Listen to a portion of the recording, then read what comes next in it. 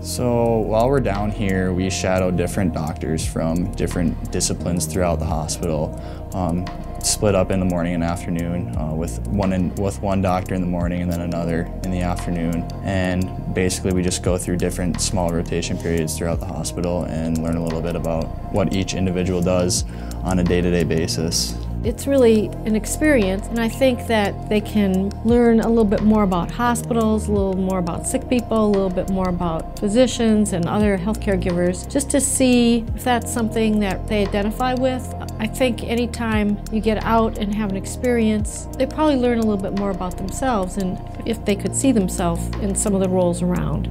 I've been in geriatrics, the pulmonary clinic, and a couple ORs. I was really expecting myself to be drawn to the clinical practice, but getting into the surgery in the OR, it's really exciting, and I think I might look more into it for the future.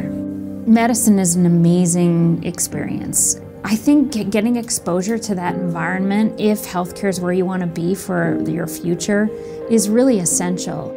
There are a lot of connections. You are engaging with people every day in every aspect, and does that feed you?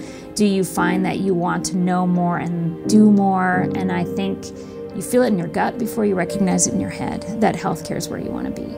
Making connections and meeting people has probably been the best part. We're shadowing so many Concordia alumni, and they're all just happy to talk about their experiences at Concordia and what they learned from there, and they have such a place in their heart for Concordia that it's fun to connect with them. Job shadowing has been very beneficial to me in that you learn a little bit about what it's like to be in the hospital setting, what exactly you'll be exposed to if you choose to pursue a career down the health profession's path. And in doing so, you gain some experience and in-hospital hours that are very necessary when applying to med schools. Something that you can say, I know what I'm getting myself into. I have been exposed to the things that I will be seeing when I pursue this career.